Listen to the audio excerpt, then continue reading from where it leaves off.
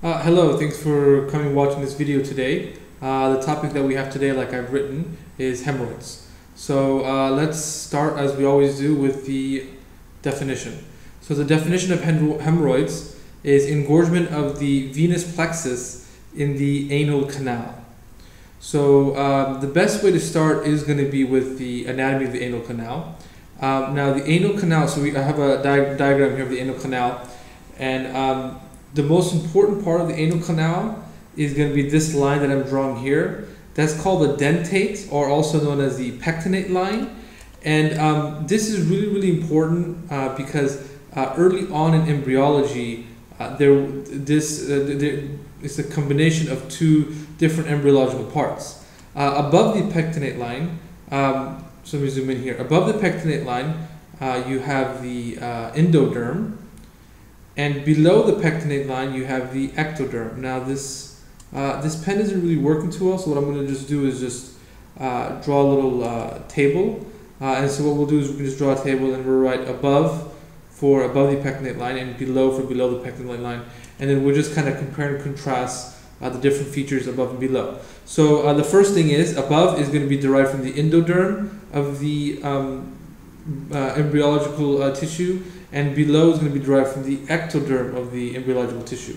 And so what this also means is that the type of cells are going to be different. So in the endoderm, you have the columnar cells, and in the, sorry, not in the endoderm, but above the pectinate line, and below the pectinate line, you have the squamous cells. And just as a side note, this also links into pathology related to cancer. So generally above the pectinate line, you get adenocarcinomas, and below the pectinate line, you get squamous carcinomas. And this is just because of the histology. Now, since above the pectinate line is derived from the endoderm, there isn't no necessarily somatic sensation, so there is no pain above the pectinate line. However, below the pectinate line, this is going to be pretty much your skin, and so your skin has somatic sensation, and so this is going to be, you will feel pain. And primarily the nerve that this sense goes through is the pudendal nerve. So the pudendal nerve is the nerve involved in feeling this pain. When it comes to pathology that we're going to talk about today with hemorrhoids, it is, I guess one key feature is hemorrhoids that are above the pectinate line oftentimes result in prolapse, whereas hemorrhoids below the pectinate line result in thrombosis. And so since we're already kind of jumped the gun here, hemorrhoids above the pectinate line are also known as internal hemorrhoids, and below the pectinate line are called external hemorrhoids. So that's kind of a premonition of what we're going to talk about later. Okay, so now what we'll talk about is the definite causes or the etiology of hemorrhoids. The first etiology is going to be related to defecation, because that's the primary function of the anal canal. So generally patients who have low fiber diets, what will happen is, because they don't have enough fiber in their diet, they tend to become constipated. And when the patient becomes constipated, they strain very heavily, and this can lead to increased abdominal pressure, and it can engorge the veins of the anal canal. And we'll talk about those veins specifically in a little bit. Also, constant diarrhea can agitate the walls of the anal canal, and that can lead to this type of engorgement of the veins. And also, believe it or not, prolonged lavatory sitting. And these are generally people who, when they use the toilet, they end up reading a book for hours or whatever. This can block the flow around the anal canal, and this is one of the causes for hemorrhoids. So if you're one of those people, you might want to find another place to read a book. Also, trauma can lead to it, and even age. As you get older, some of the support structures tend to weaken up. Besides defecation, there are some secondary causes, so other pathologies that can lead to hemorrhoids. The first is going to be a hypertonic sphincter. And again, when a patient has a hypertonic sphincter, it makes them push harder while they're defecating, and then this can cause increased abdominal pressure, which can lead to engorgement of those anal vessels. Pregnancy can also lead to it, and again, pregnancy a lot of times is causing increased abdominal pressure, and that's what will cause. And of course, portal hypertension, oftentimes caused by liver cirrhosis. Again, backup flow, and then of course we know portal hypertension can also cause esophageal varices, anal varices, and even the umbilical varices. So that's just your general causes. Now we can go back into different types, and we're kind of, and when we're talking about types, I've kind of already alluded to it earlier. So here, let's take a diagram of the, here we go. So as you can see, here's the pectinate line, and hemorrhoids that are above the pectinate line, so such as this one here, are going to be internal hemorrhoids. And hemorrhoids, so this is the pectinate line, so below here and outside the anal canal is going to be your external hemorrhoids. So that's how they're divided. And so when we're discussing hemorrhoids today, what I'm going to do is I'm going to just make it in the form of a table. So I'll put internal on one side and external on the other side here. So we know the veins are involved, so it's important to go over which actual veins we have in the canal. In the internal area, we have something called anal cushions, and in the external, we just have circumferential veins.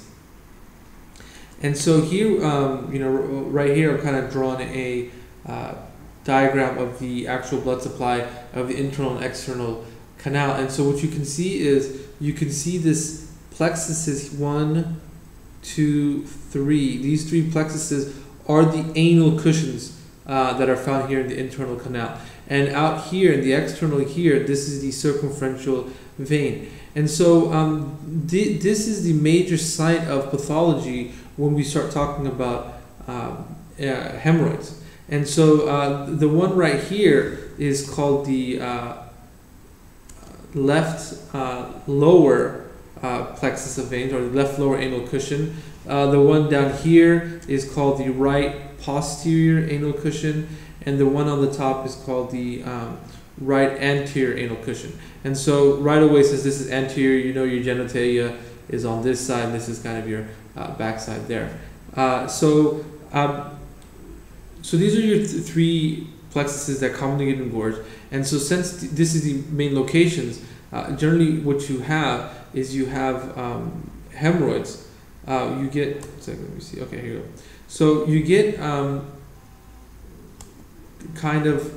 I've drawn here is, if you think of this as a clock, this being 12 o'clock, you'll generally get one hemorrhoid at the 3 o'clock position, you'll get one hemorrhoid at the 7 o'clock position, and 11 o'clock position. So the thing you want to remember is 3, 7, and 11 o'clock positions is where you generally get the hemorrhoids bulging. However, there are some minor tufts in between. So in between these main plexuses, these are minor tufts, and these minor tufts can have hemorrhoids. So it's not necessarily 3, 7, 11, but those are the most common, and those are the largest. What we can do now, before I continue, mixed hemorrhoids is basically when you have a hemorrhoid that starts off an internal, crosses the pectinate line, goes into external. So if it goes into both, that's called a mixed hemorrhoid.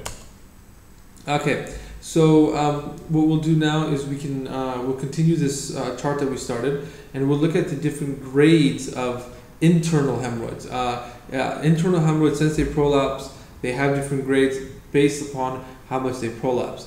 So the first one here is grade 1, and in grade 1 there is no prolapse. So you can see there's like just these 2 little like nuggets there, and so there is no real prolapse. And then on the right hand side we have a picture there, and you can see when you visibly look at the anus, there's really nothing there to see from the outside.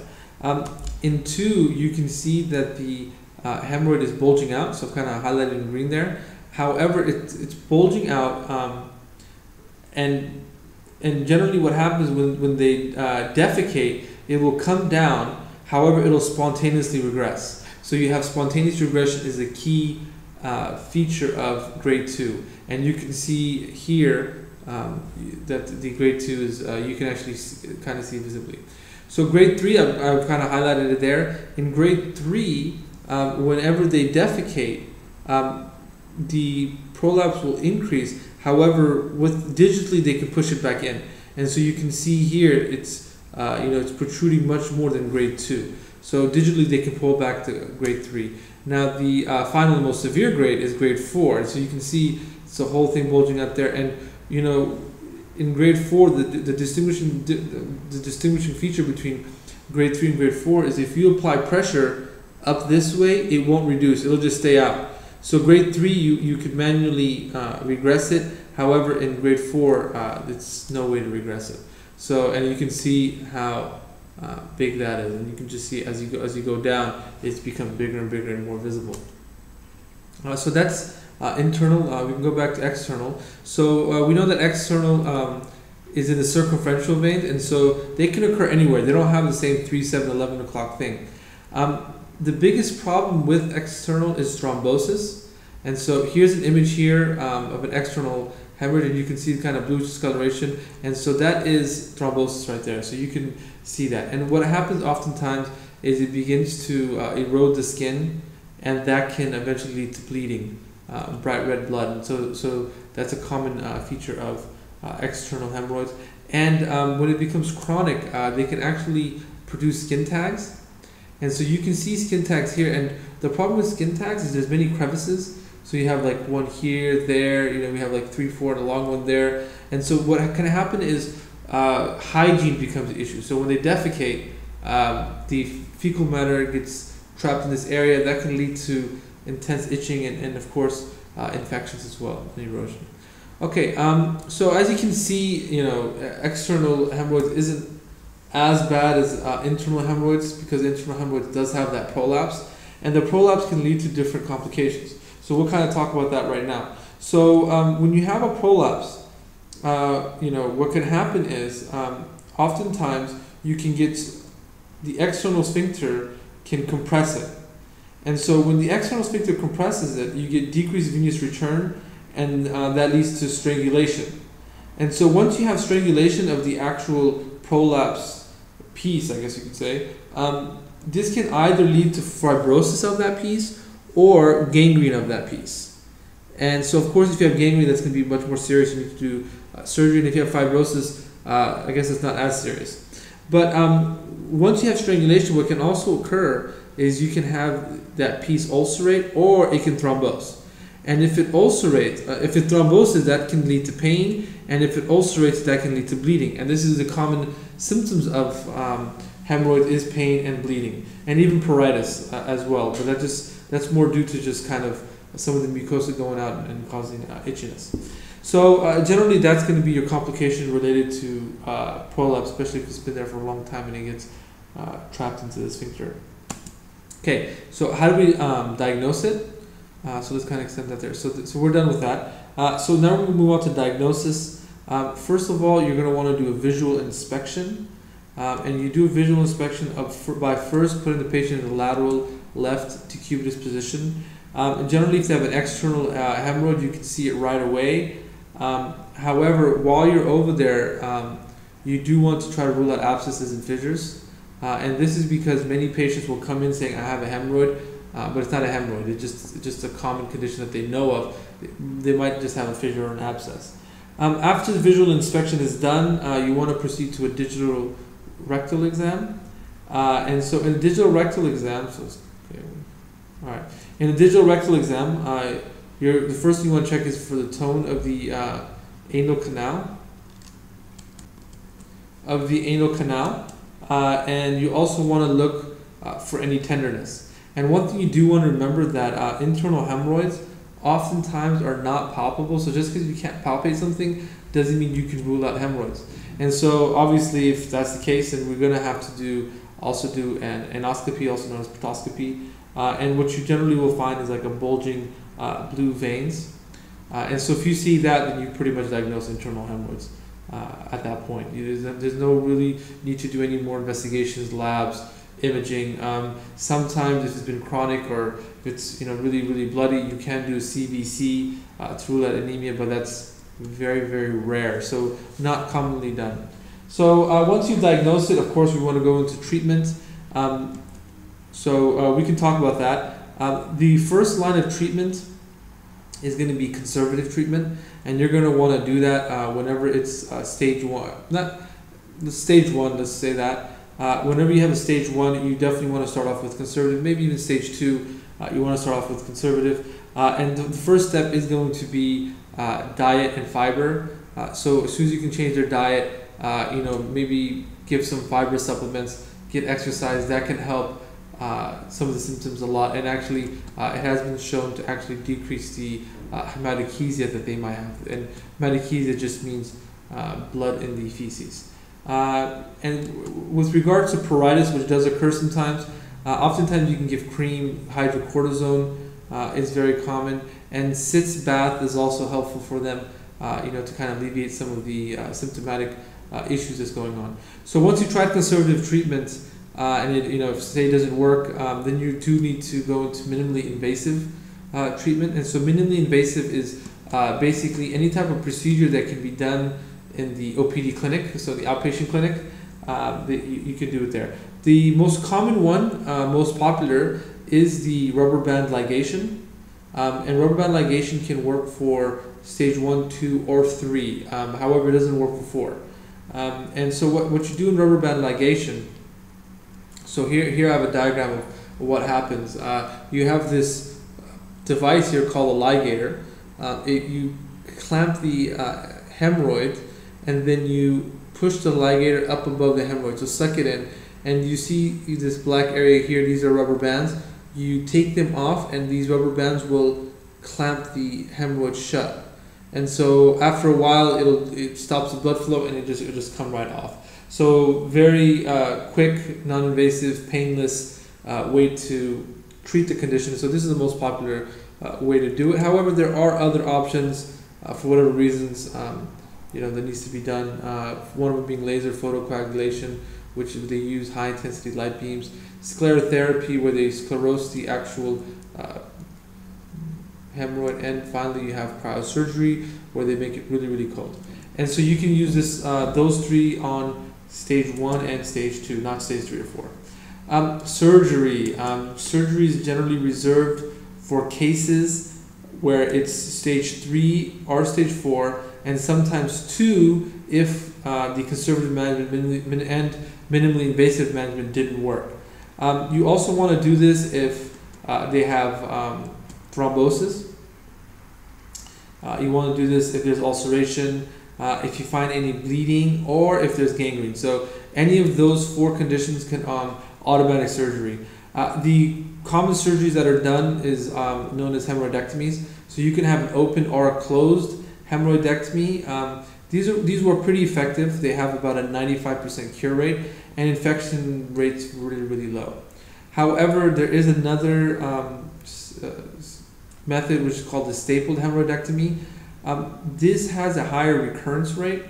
However, there's less pain and it's a shorter stay. So some patients prefer this. Now, with regards to hemorrhoids, it's a very common condition, and since it's very common, there's many different devices, procedures being developed. So there's definitely many more. I couldn't get into all of them, and that goes with minimally invasive as well. There's definitely many more going on. So I hope you enjoyed the discussion. See you in the next video. Thanks.